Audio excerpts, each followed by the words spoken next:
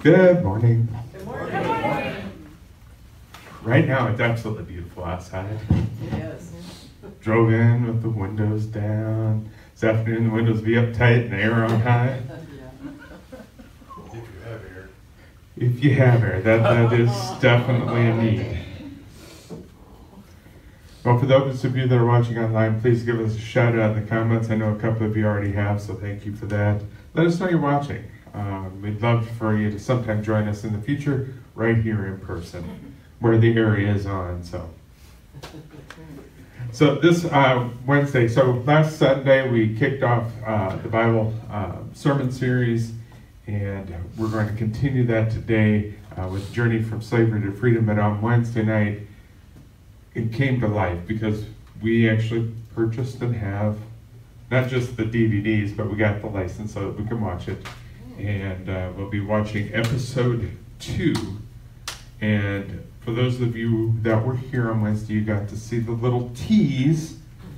But it's Moses, and he walks up to the Red Sea with his staff and puts his staff down, and the special effects, we don't know what happened, but special effects are the whirlwind of the water going around him and then the giant walls as the Israelites pass through. So join us for that on Wednesday as we watch episode 2 of that 10-week series. So we're looking forward to that. Since we like to show things, we're going to jump ahead a couple of weeks, and our movie night is on the 27th at 6 o'clock. The doors will open at 5:30, and as always, the movie is free, as are the concessions. So there'll be drinks, there'll be hot dogs, there'll be popcorn, brownie bites, maybe some other things, I don't know. Those are the things that are always here.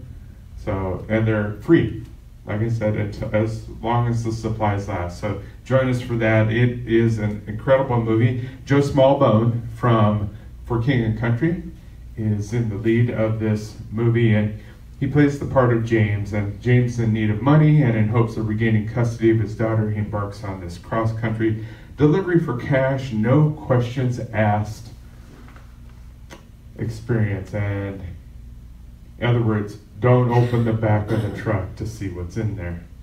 And ultimately he discovers that he is delivering 2 young women, and the questions in his mind really begin to haunt him. And this movie is, while it's not that old, it's timeless in the fact that human trafficking exists.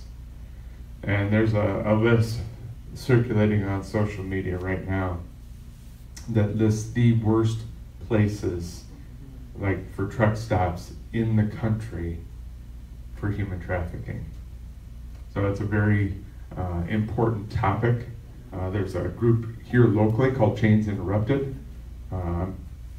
Just happen to know the original director of that group. She's from my hometown, so it was always kind of neat.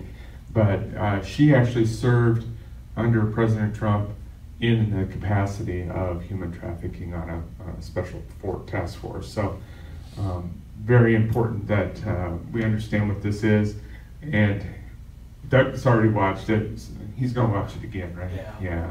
Of course. But I believe your suggestion is Kleenexes out all for everybody, so we'll make sure to do that. We don't know how to show a movie without Kleenex, so we'll make sure to have plenty of those for you. If you are curious about watching that trailer to understand more about it, just go up to gracestreet.church in the upper right-hand corner, click on Grace Street Cinema, and the trailer will be right there. For those of you watching online, it will also be in the playlist that'll be being posted with the songs. So at the very end of all the songs, you can watch that, and we'll be showing it at the end of the service here as well. And then we're going to not take a break. We're just going to immediately rush into men's breakfast on August 3rd. And yeah, that looks like some of the stuff that we'll have. There'll be plenty of more food. The food is maybe ever changing except for the biscuits and gravy, because we don't want Denny to stop coming because there's no biscuits and gravy. But the time together, the fellowship amongst the men, the time of devotion, those are the things that don't change. Those are the things that strengthen us. And as the proverb said, iron sharpens iron. So we invite all the men, whether you are part of our ministry here or not, we look forward to having you join us. So men, that means invite other guys to join us. We can talk about cars, and then we'll get into devotion time. And then following that, following Saturday, we'll have our next iteration of Orange Track Racing. So August 10th, registration at 9:30 with racing at 10 o'clock. And so we look forward to seeing everyone there for that. And then finally, again, the playlist that I mentioned, Mark's going to be putting that up in the feed for you. And we hope that you can take those songs that he has put together and they will tie into the message today to help you finish your time of worship this morning, and also just enhance the message that we're about to hear. So Father God, as we begin this morning's time of worship, we just come before you. We lay it all out before you, Father. We have all kinds of things going on in our lives. It may be a struggle that we're going through, maybe financially, maybe physically, mentally, spiritually, Father. But Scripture tells us, Father, that we're no longer slaves to those things because of you. So we thank you, Father. Father, hear the words that we are praying to you. Let us hear the words that you are saying to us. It's a two-way communication, Father. Help us to hear those words and use them in our daily lives. In Jesus' name, amen. Our call to worship this morning comes from Romans 6:16 and 18. Paul writes this. He says, "Don't you realize that you became the slave of whatever you choose to obey? You can be a slave to sin, which leads to death, or you can choose to obey God, which leads to righteous living. Thank God. Once you were slaves of sin, but now you wholeheartedly obey this teaching we have given you. Now you are free from your slavery to sin, and you have become slaves to righteous living." Anything that we put our priority in, we can become slaves to. I became a slave to work. And I wore being a workaholic as a badge of honor. It's not. I learned that the hard way. God allowed me to crash and not burn up totally, fortunately, but I crashed and burned. But because I had made that my God. And that's not what it is. Paul is saying that this part is individual to us. This is the part where we can go back to God's grace and be made righteous in his eyes. It's a commitment. So, and we've talked about this many times before. When you wake up, the first thing you should do is go before God and thank him for the day. It might even be so simple as, Heavenly Father, thank you for the day that you've given. Help me to not sin today. But as I put my feet on the ground, may I walk in your ways, in your light, being a beacon for your kingdom. Father, let my slavery to sin go away and make my commitment to you ever stronger. Father, we thank you and we praise you in Jesus' name. Amen. Father, as we accidentally turn off our microphone, Father, as we invite Pastor Mark up here to bring us this message this morning, this message about the journey from slavery into freedom, Father, we pray a special blessing upon him. We pray that the words that come out of his mouth are the words that we hear and that we take in and that we learn from, because you have given these words to him. You have ordained him to provide us this message. And Father, we thank you. In Jesus' name, amen. Amen.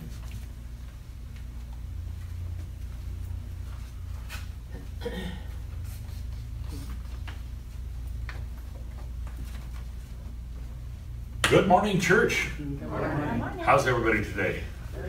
This is the day that God has made. Let us rejoice and be glad in it. So on my way to church this morning, I rolled the windows down in my car, 71 degrees, beautiful, nice breeze coming through.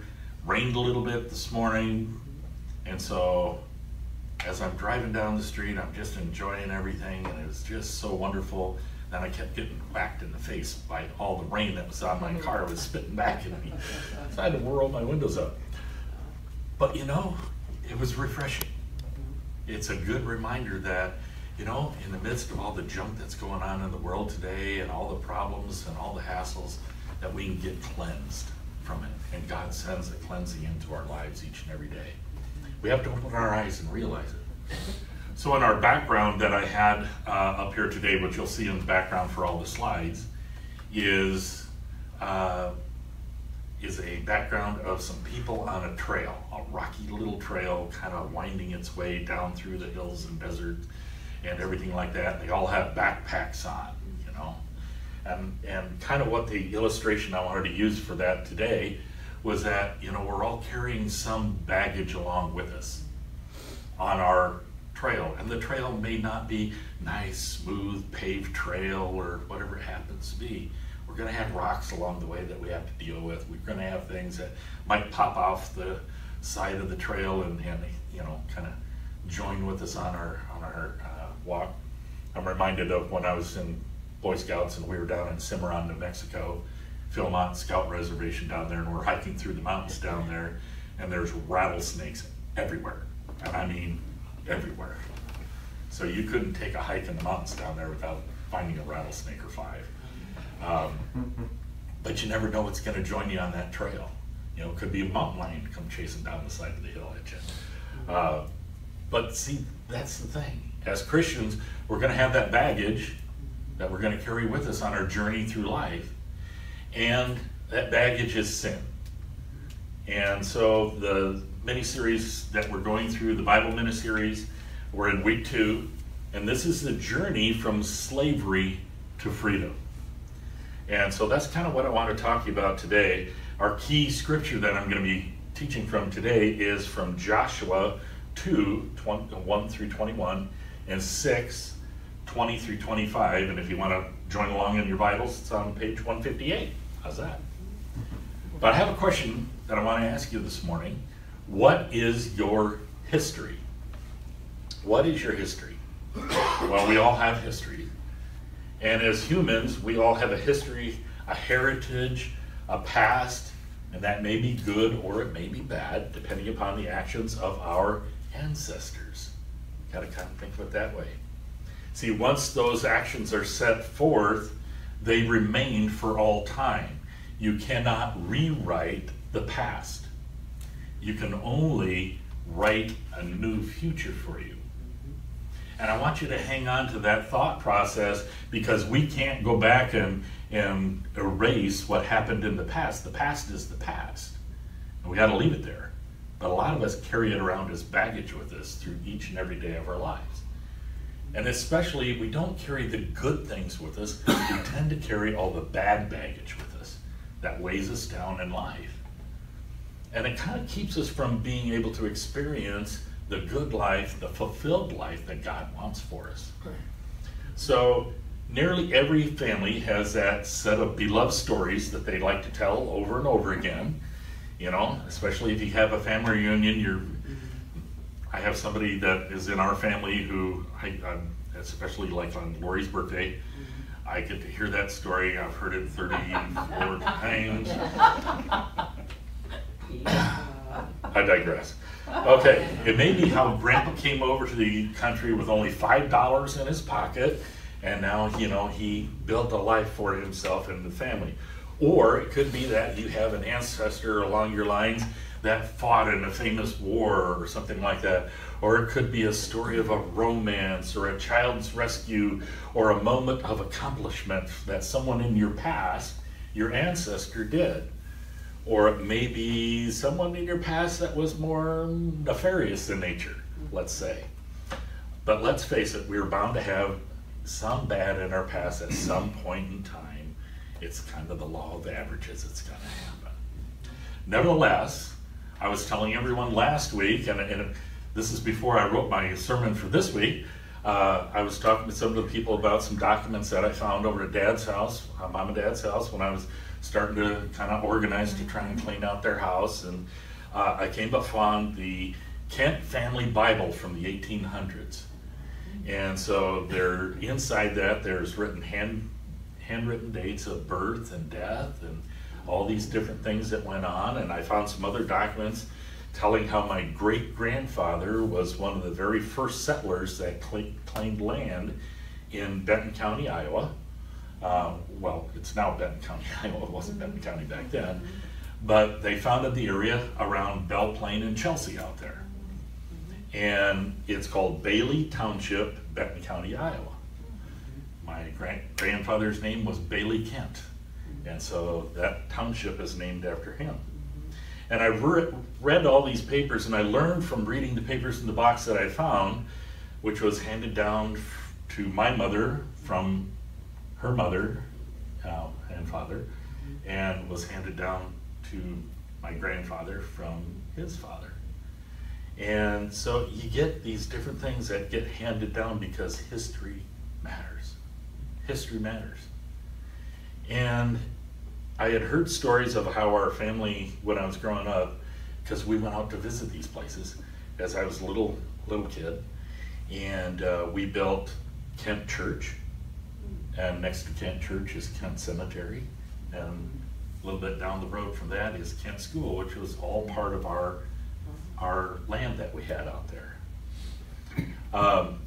And this all happened in the 1800s, but I never really realized what all had been done in the area until I read those newspaper clippings. I didn't know about the rest of the story, the Paul Harvey portion of it. But it's our history that helps define who we are today. And again, that could be good or bad. It depends on what you plan to build your future with.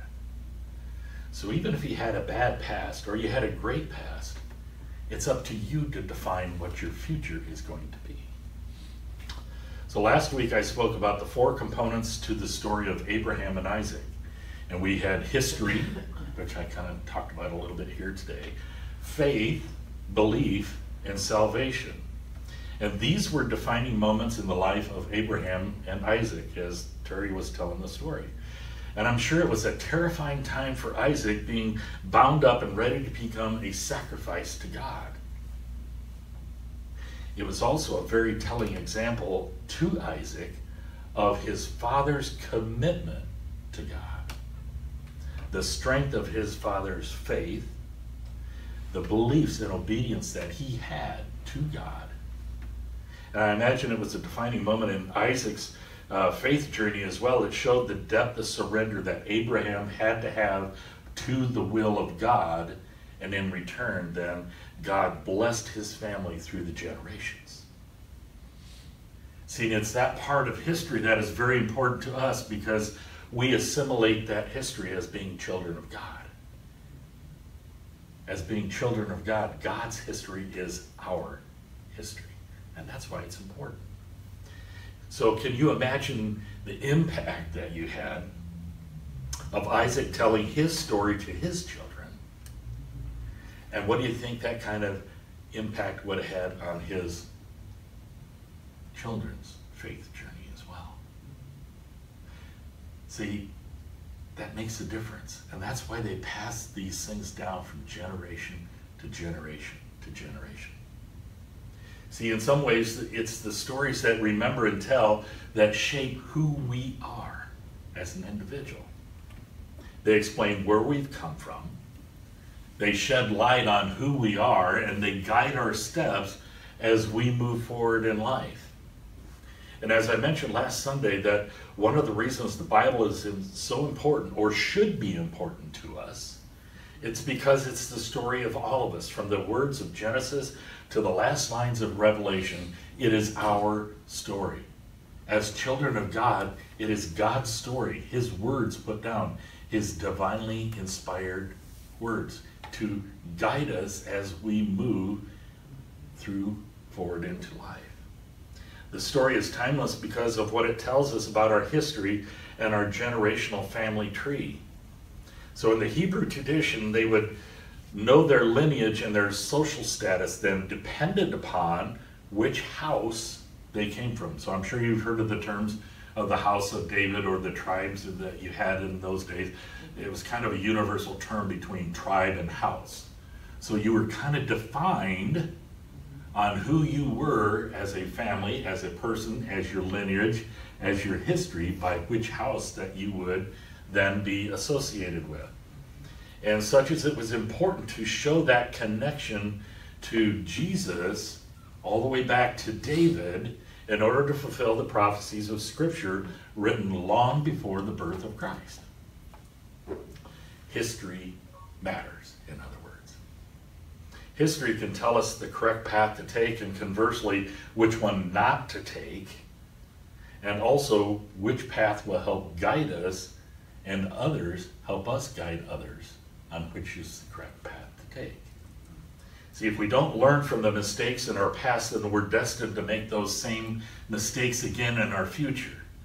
And if we can help someone else on their journey, on their destination, on their path in the future by learning from the mistakes we made, you know, I can't tell you how many times I told my kids not to do these things that I did. Don't do as I did, do as I say, and it'll save you some heartache along the way. And that's why us retelling those stories with the help of this epic made-for-television program, miniseries that we have, appropriately enough, called the Bible, we will be showing the miniseries over the next 10 weeks, and in doing so, it'll give us a clear picture of our past and why it matters to our future. It kind of ties everything together. The Bible miniseries presents that vast variety and sweeping scope of the Bible stories as a unified whole. So as we think of the Bible, we think most of the time about the Old Testament stuff, and we think about the New Testament stuff. But if we really look at the Bible as a whole, through those 66 books in there, it is a retelling of the history of God and the family. It's a history of what the generations and the ancestors went through, so we hopefully won't make those same mistakes in the future. But it also defines on who we are and what we do. So starting on Wednesday night, we get to see an epic that Terry was talking about here. Give us a little preview of that, The Wall of Water, which I talked about last week, and for some of us before the service, I was talking about how they found the area. And they have that 900-foot plateau that they have found, the chariot wheels that belong to that period that were only used for this period in time. They found the bodies of the horses, they found weapons, they found bodies of soldiers in there and everything when that wall came back down on the Egyptians. History matters. The neat thing about it is as they find these things, it adds the credence to the stories in the Bible that, no, they're not just a bunch of made-up stories, as some people like to say. But see, that Bible miniseries then helps us to visualize and experience that story in history so that we can find it more relational to our lives today. The story that we're going to focus on today is going to be the story of Rahab. And it's a story that's almost hidden away in the chapters of the 6th book of that Bible, the book of Joshua. But in many ways, it's also our story today. And it's as current as this morning's headlines, but in order to fully appreciate Rahab's story, we have to understand then the backstory, or what I love to call the Paul Harvey moments, the rest of the story, which involves the Exodus. Everybody knows about the Exodus, right? Okay, nobody's hand went up. That's okay. It was the deliverance of God's people from slavery in Egypt and to bring them out into what he had promised in that first covenant message that he had given his people. That he was going to bring them into a land full of milk and honey, right? The land of Canaan, the land of heaven on earth for the Israelite people. And so that Exodus started that journey for these people to fulfill the promise that God had made them 600 years earlier. And then it's also that story of how they stumbled along the way. And so it's our story as well, because we're still stumbling today. So as the story begins today, the background is this. God's people had been delivered from slavery in Egypt, led through the Red Sea, and had wandered in the Sinai wilderness then for 40 years. Why did they have to wander for 40 years if God promised to bring them into that promised land? Well, guess what? People were people, right? And what did they do? They went against the will of God. They abandoned God along the place, even though every day he was giving them food, water, everything provided for them, gave them guidance through the day and through the night, an assurance that he was with them every step of the way. But that wasn't good enough. They wanted more. They wanted more. He had fulfilled everything they needed, but they wanted more. Hang on to that thought process, because it's the same thing we live out day to day, every day. God provides what we need, but we always seem to want more. And so we go to God with Christmas lists like he's Santa Claus. God, I really want this, and I want this, and I want this. God says, well, you're not getting your prayers answered because you don't need it, or not now. Maybe later. So they wandered through the Sinai wilderness for 40 years. There they received God's law, and it united them as a nation, but they were still nomads. They were still wandering without a home, living out of tents, living day to day. They were existing, but not truly living a fulfilled life that God wanted for them. And why? Because they were disobedient to God, but he still provided for them regardless. Another key thing to think about. So the promised land was not yet theirs, and in order for that to happen, they had to conquer the most fortified city in the entire land. And one of the last few lines in the clip says, "You'll be passed over." And that's in reference to Exodus 40 years earlier, that God's people had since celebrated every year in the Passover celebration. And if we remember what happened there, anyone who was faithful to God would take the blood of the lamb and put it over the doorposts, and the shadow of death would pass them by. And likewise in here, this is kind of the same thing that they were going through here. And it's a recognition that something like that is going to happen again. So for Rahab and her family, as recorded in the first chapters of the book of Joshua, it kind of tells us a related story then to what was going to be. And as I said before, this is not just Rahab's story, but it's yours and mine too, at least in several ways. And the first way is this. In Joshua 2, verses 1 through 3, it says, "Then Joshua secretly sent out 2 spies to an Israelite camp in Acacia Grove, and he instructed them, scout out the land on the other side of the Jordan River, especially around Jericho. So the 2 men set out and came to the house of a prostitute named Rahab, and there they stayed that night. But someone told the king of Jericho, some Israelites have come here tonight to spy out the land. So the king of Jericho sent orders to Rahab, bring out the men who have come into your house, for they have come here to spy out the whole land."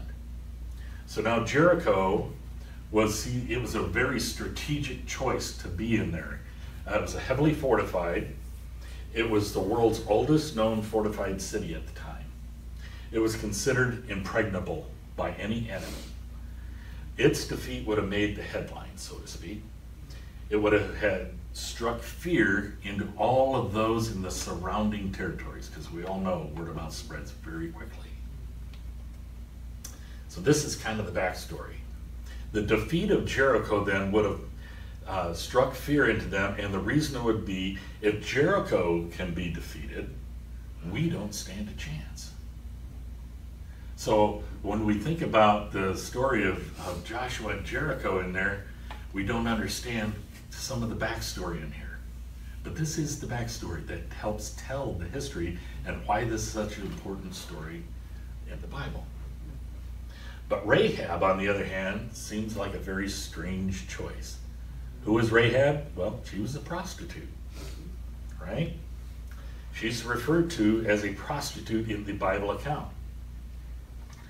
And that it's not as such an auspicious start to her story, it may have been understandable from the spy's viewpoint, if we take it from that viewpoint. Two men entering her house may not have elicited much suspicion in them coming into her house, because it was kind of a common occurrence. And the location of her house was built into the city wall, so if they needed to make an escape, it would have made that escape much, much easier. But still, she was a prostitute, right? How would you like for your autobiography to start out like that? Rahab the prostitute. This is your story. How would you like your story to be preserved forever with those words? Well, guess what? It kind of does. It kind of does. So in my last message, I asked whose sin was worse, that of a kid who stole the penny candy in the store or a murderer. You see, in God's eyes, sin is sin is sin. And as I had told you, we all tend to put sin on that sliding scale, and we try and justify the reasoning of sin. Well, he was probably just hungry, and that's why he took the candy, right? Or we try and trivialize our sin by playing it down and comparing our sin to somebody else's. Yes, I stole the money, but I didn't murder anybody. Okay? Well, guess what? Justifying sin is a sin. Now who's the bad one? See, we have to understand what sin is in the eyes of God. We're a child of God. If your child sins against you, it doesn't make you happy, does it? Okay, now think about God. Think about all the children of God. We're all sinners, right? Well, Rahab's story was that of a sinner, just like you and I. Just like you and I. Her story was just like ours. Dress it up however you like, but that's how every human story begins. Maybe not as a prostitute, but as a sinner of one kind or another.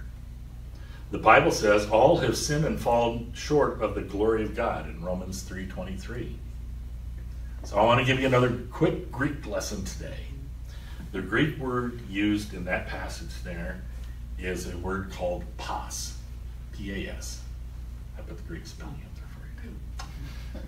I know you guys have been studying it, but it translates to the whole, every kind of, and all.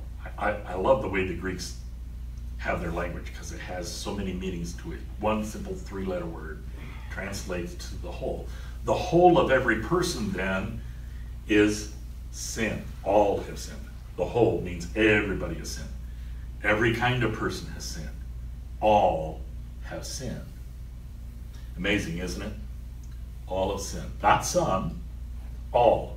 Every last one of us. Bad as that is, it gets worse. Ready for this? Okay. Jesus said, very truly I tell you, everyone who sins is a slave to sin. John 8:34. Your sin may seem more respectable than mine, but it's still sin. And it's still slavery, according to Jesus. So every one of us, all, the whole, everybody included, nobody's left out, no matter who you are, the guy standing up in front of you, we're all sinners, and we're all a slave to sin. So just looking at these on the surface, we need to realize that it's kind of a sad state of affairs that we live in. We all fall short. We all fall short. We are all slaves to sin. We all have baggage that we carry around with us. It's a very sad story, but it's not the whole story. It's not the whole story. See, a lot of us carry around bags full of guilt for things that we did in our past, mistrust, misdeeds, things that we can't seem to get rid of. And yes, at times we go to God and we put those sins, those bags of baggage at the feet of the cross. And then invariably what we do in our humanness is we pick up those bags after we left them there, and he took care of them, and we take them back from him. And we carry those bags around with us. He set us free, and we take them back. See, that's kind of the way, another way in which Rahab's story is true of you and me, and that is that her story involved a choice. If we go back to Joshua 2 through 14, let's look at that text. It goes on to say this. But the woman had taken 2 men and hidden them, and she said, yes, the men came to me, but I didn't know where they had come from. At dusk, when it was time to close the city gate, they left. I don't know which way they went. Go after them quickly. You may catch up to them. But see, she had already taken them up to the roof and hidden them under some stalks of flax that she had laid on the roof. So the king's men set out in pursuit of the spies on the road that leads to the fords of Jordan. And as soon as the pursuers had gone out, then the gate was shut. Before the spies lay down for the night, she went up on the roof and said to them, I know that the Lord has given you this land, and that a great fear of you has fallen on us, so that all who live in this country are melting in fear because of you. We have heard how the Lord dried up the water of the Red Sea for you when you came out of Egypt, and what you did in Sihon and Og, the 2 kings of the Amorites in the east of the Jordan, whom you completely destroyed. When we heard of it, our hearts melted in fear, and everyone's courage failed because of you. For the Lord your God is God in heaven above and on earth below. Now then, please swear to me by the Lord that you will show kindness to my family, because I have shown kindness to you. Give me a sure sign that you will spare the lives of my father and my brother and my sisters and all who belong to them, that you will save us from this death. And the spies, who were Caleb and Joshua, they said, our lives are your lives, the men assured her. If you don't tell what we are doing, we will treat you kindly and faithfully when the Lord gives us the land. Now, it's easy to read a story like this without not fully understanding, so let's not do that. We want to have a good understanding of what's going on here. We need to understand the gravity of the situation before we can understand and grasp the magnitude of the sacrifice. Sound somewhat familiar? I talked about that in the sacrifice that Christ made on the cross. In order for us to understand the magnitude of our sins, we cannot understand the magnitude of his sacrifice for us. So we need to understand the gravity of this situation before we can understand the magnitude of the sacrifice that she made. So let's take a minute to put ourselves in Rahab's shoes. She faced a decision. She could have turned the spies away. She could have turned them in. She didn't have to help them. She could have just stayed with the status quo, kept the way things were, because, you know, it's always easier that way rather than actually getting involved. The safe choice probably would have been to stay out of the line of fire completely. Had she been caught, she would have been put to death. So she had a choice to make, and she made a bold choice. We need to understand the gravity of the situation before we can comprehend the magnitude of the sacrifice. Rahab had a choice to make. Given a choice between the side that God was on and the other side, she chose the side of God. She chose the side of God. And it makes you wonder if something was driving her to make a change in her life. If that still small voice was speaking to her and urging her on to make a choice and make a change. I wonder if she was ready to be somewhere else in her life. I wonder if the status quo felt more like the status no to her. She was tired of living that out, and needed a change. I wonder if she was ready to be somebody else. Maybe some of us here today are like that. Maybe someone here who the status quo feels more like the status no. Or maybe there's somebody here who's ready to be somewhere else, to be someone else. Maybe you don't like who you used to be or what you did in the past, and you're carrying all that baggage with you each and every day. Maybe you realize the fact that you have become a slave to your sins and you want to be somewhere else besides being trapped into those sins. Maybe you're ready for a change. Maybe you want to be someone other than the person that you've been in your past. Maybe you are the someone who's ready to be set free. Maybe you're ready to be set free. Well, do you know our God is a God who specializes in setting the captives free? Remember Joseph's story? Kid brother who was sold into slavery in Egypt, all the stuff he went through. God not only got him through and out of that slavery and out of prison, he made Joseph the prime minister of the whole land of Egypt. And we kind of know some of the rest of that story as well. Remember the story of Joseph's ancestors in Egypt. They were enslaved by the Egyptians until God sent a man named Moses to them, who led his people out of slavery. God set his people free. He heard their cries. He heard their cries, and he sent someone to them to bring them out of the captivity of the slavery that they were under, and brought them to freedom. Remember the story of Israel in the time of the Judges. Year after year, generation after generation, they strayed away from God and what his will was and his ways. And they were repeatedly oppressed and enslaved by a succession of nations. And repeatedly, God sent leaders. Judges are what they were called in the day. Means a little bit different from the judges of today. But they were leaders and they were called to deliver the people out of that bondage, out of that slavery, and bring them into freedom.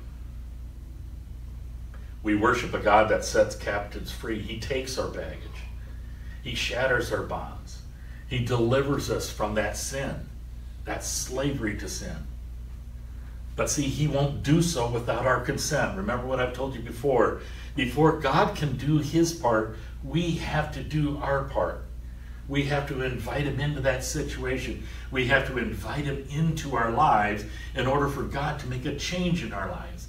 He needs to know that we are willing to make the change and do what's necessary. Think of it this way. Jesus couldn't have changed water into wine without being invited to the wedding, the party first. He couldn't have done that miracle. That was the very first miracle he ever performed. But see, he had to be invited to the party first. Like Rahab, each of us face a decision each and every day: sin or salvation, slavery or freedom. Simple choices, one or the other, either or. But yet some of the most difficult choices we have to make because we are slaves to our own sinful nature. Well, if you haven't done so, I hope today is the day that you will say no to the status quo. Things don't have to stay the same as they always are. I hope you're someone here today who's ready to be somewhere else in their life. I hope you're today to be that someone here that wants to be someone else other than who they've been in their past. I hope there's someone here who's ready to be set free, to get rid of the baggage once and for all, and to invite Jesus into the party. Invite Jesus to your party daily, because we sin daily. And it's the only way that we can break the chains, is we have to pray daily to be set free. Daily to be set free. Well, if there is anyone here that fits any of those, there's one more part to Rahab's story, the rest of the story, which could become your story too, and that is our story is marked by a scarlet cord. the scarlet cord. Joshua 2:15 to 21 and 6:20 to 25. So she let them down by a rope through the window, for the house she lived on was part of the city wall. She said to them, "Go to the hills so the pursuers won't find you. Hide yourselves there for 3 days until they return, and then go on your way." Now the men had said to her, "This oath that you made us swear will not be binding on us unless we enter the land. You have tied the scarlet cord on the window through which you let us down. Unless you have brought your father and your mother and your brothers and your sisters and all into your family into your house. If any of them go outside of your house and into the street, their blood will be on their own heads. We will not be responsible. As for those who are in the house with you, their blood will be on our head if a hand is laid on them. But if you tell what we are doing, we will be released from the oath that you made us swear." And so she agreed. "Let it be as you say." Now the Old English term for that is "so mote it be," or the word that we say is "amen." So she sent them away, and they departed, and she tied the scarlet cord to the window. A scarlet cord, red like blood, hanging outside the city wall. And of course, you probably know how the story ends. Israel surrounded the city and marched around it every day for 6 days. And then on the 7th day, they marched around the city 7 times. And when they had done so, the 6th chapter of Joshua records the result. When the trumpets sounded, the army shouted, and at the sound of the trumpet, when the men gave a loud shout, the wall collapsed. So everyone charged straight in, and they took the city. But Joshua spared Rahab, the prostitute, with her family and all that belonged to her, because she hid the men Joshua had sent as spies to Jericho. And she lives among the Israelites to this day. What a change. Rahab, the prostitute. There it goes, it says it again. She was a sinner, and yet she was saved by a choice. She made a choice. By a scarlet cord hung outside the wall. And in doing so, she not only found a place of acceptance among the people of God, but she became the great-grandmother of King David, who, from whose royal line, Jesus, the Messiah, has ascended. Now that's quite a journey. From Rahab the prostitute to Rahab, the progenitor of Jesus Christ, our Lord. All from a sinner and a scarlet cord hang outside the city wall. See, that's her story. That's ours too, if you let it be. The scripture says, when the time arrived that was sent by God the Father, God sent his Son, born among us of a woman, born under the conditions of the law, so that he might redeem those who have been kidnapped by the law. Thus we have been set free to experience our rightful heritage. Galatians 4:4 and 5. No matter how much baggage you have, no matter how bad you think you are, no matter how hopeless your situation you think is, you can be set free. You can be set free today. You can be made acceptable in the sight of God because the Bible says Jesus suffered outside the city gate to make the people holy through his own blood. Red blood passed over from the shadow of death. The blood of Jesus washing us clean, setting us free from slavery to sin, to freedom in his presence with God. The choice, however, is yours. Freedom's in front of you. It can be yours by the means of a simple prayer, which I invite you to pray with me right now. Lord Jesus, thank you for suffering outside the city walls, for shedding your blood to secure my salvation. I confess I'm a sinner. I'm in need of your grace and mercy.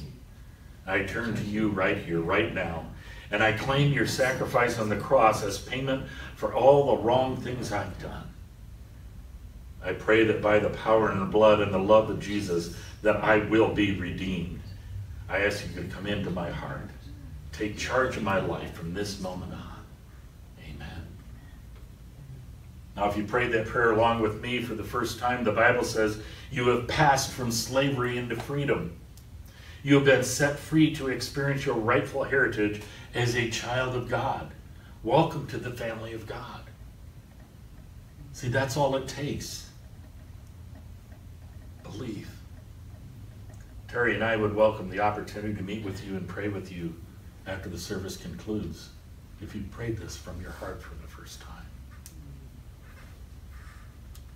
Our call to worship this morning came from Romans 6:16 to 18.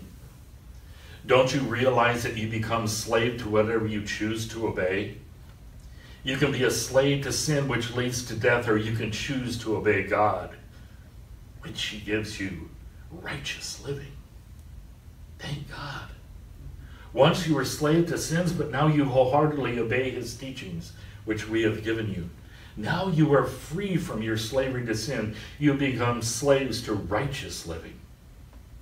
See, it's your choice. Choose wisely.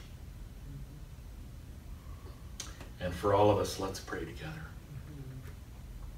Lord God, thank you for the freedom that is ours in Christ Jesus. Please help us, each one, to live that freedom by the power of your Holy Spirit. Thank you for saving us from sin day by day and moment by moment. And thank you for delivering us from the sin so easily entangles us, freeing us from the habits and addictions that drag us down, bind us in ways that are contrary to your will for us. Help us to live out our rightful heritage as children of God. In Jesus' name, so mote it be. Let your will be done. Amen.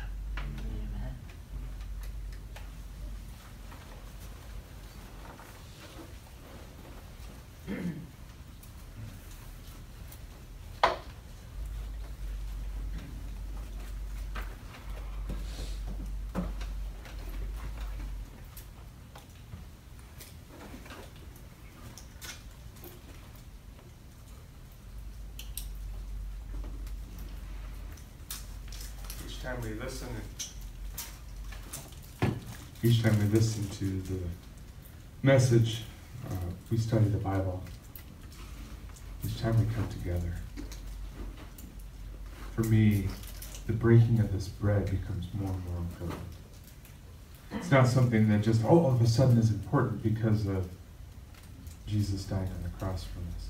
It's as our relationship grows as we continue to move forward, leaving that history behind, leaving that baggage behind, putting those things at the foot of the cross.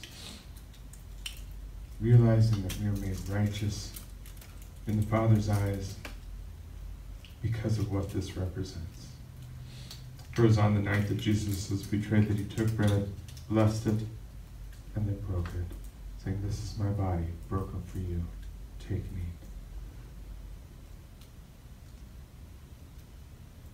Then towards the end of the meal, after singing some hymns, he took the cup, he filled it.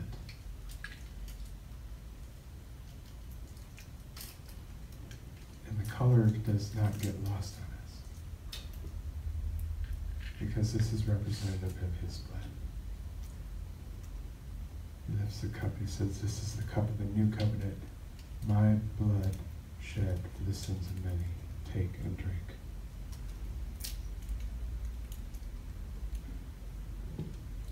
As often as we do this, we are to do so in remembrance of not just Jesus himself, but for what he has done for us and continues to do for us. He continues to intercede as he sits at the right hand of the Father on our behalf from eternity to eternity.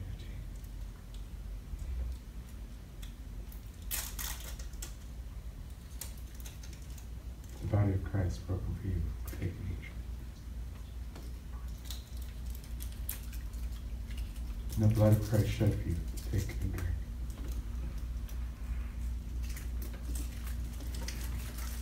Heavenly Father, let this be a reminder of what you have done for us. But let it be an ever-deepening understanding of that fact. What you did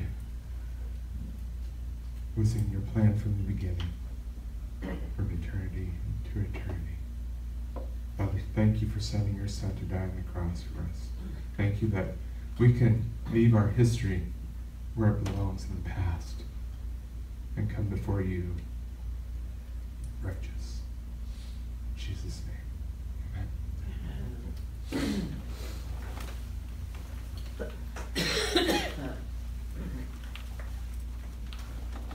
Good morning, everyone.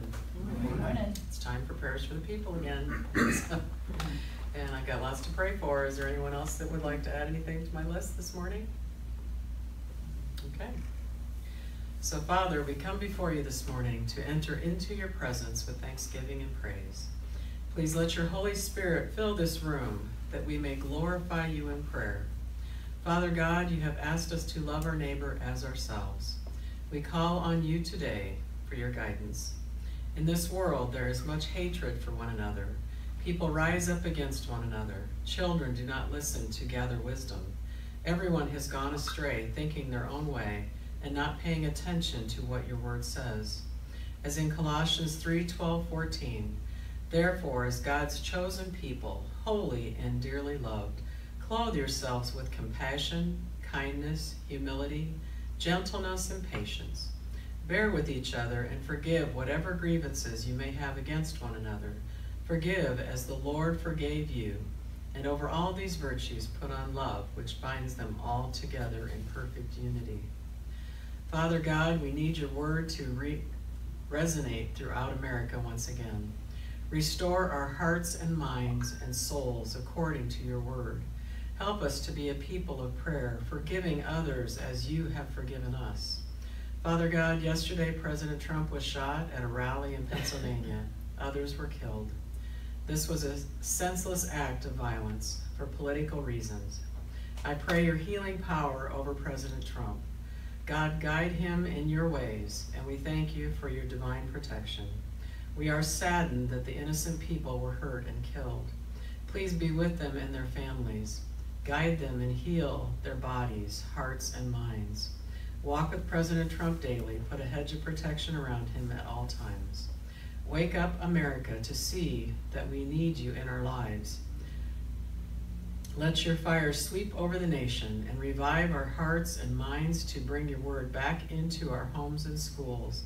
Help us to be a nation that honors you, Father God. Father of Abraham, Isaac, and Jacob, please don't ever leave us or forsake us. Today we lift up the families of Reverend Charles Layton and Reverend Carol Mart, who both died in a car accident in this past week. We praise you and honor you for their lives. We thank you that they chose a life of ministry to helping others. We ask for comfort and peace that passes all understanding to be upon their families as they lay them to rest. May you walk with each family member and guide them through this sad time in their lives. Be with their congregations that they may find peace through the storm, and please lift up others to fill in the gap and to minister to your people. Father God, I lift up Carla's cousin Lori, for she is having strokes at a young age. I ask you, Yahweh El Roy, the God who sees me, to intervene and stop these strokes she is having. I ask for travel mercies for Carla and Bill as they go to Montana to visit and help take care of her. Please bless their time together, hear their prayers for healing, and comfort them through this storm of life and bring them home safely.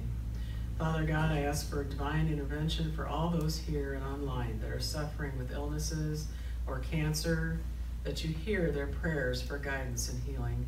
I pray they open up your Bible to read your word and to bask in your presence, knowing that you are in control of all things, trusting you for their healing. For you are God Almighty, El Shaddai.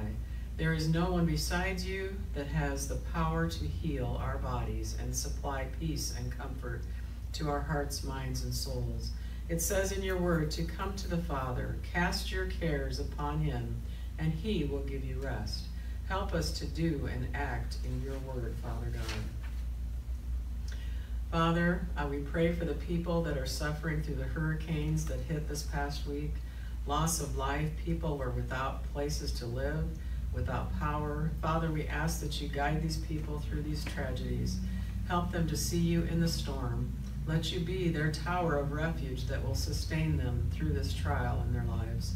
For you want people to depend on you for all things, to glorify you even when their hearts are in despair. So you will restore them and they can witness to others of the miracle works you have done for them. Because you wish that not one person should perish, but all should find everlasting life through your Son Jesus, who died on the cross to save us from our sins. We praise you for all that you do for us. And Father, we lift up our children and grandchildren.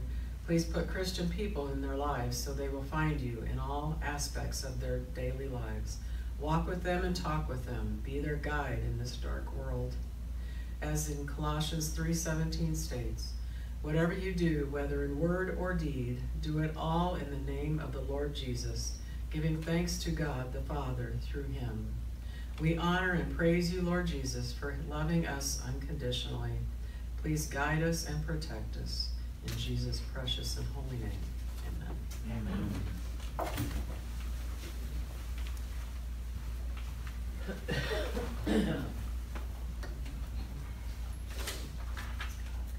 Thank you, Denise. There's so much that we need to pray for in this world today, and yesterday's tragedy is a reminder of the division and the divisiveness that we need to pray against, and we need to claim a victory over in Jesus' name. Amen. As this comes to our end of our online portion of our service today, we thank you for joining us online.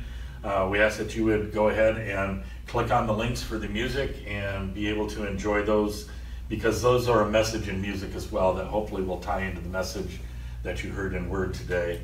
And ask this blessing upon you right now. Lord God, we just praise you and thank you that we are able to hear your word in so many different ways today. Let it speak to our hearts, and that we would take it in and that we would live it out each and every day. Lord, help us to break that slavery to sin. Help us to be your hands and feet. Help us to be the reflection of you to others in our lives, so that when they look upon us, they look upon you and they can see your face living in our lives. Lord, we praise you and thank you for all the many blessings you give us each and every day. We ask for your redeeming grace, for your mercy, and for your protection, your guidance in our lives and through our lives each and every day. Go in peace and go with God.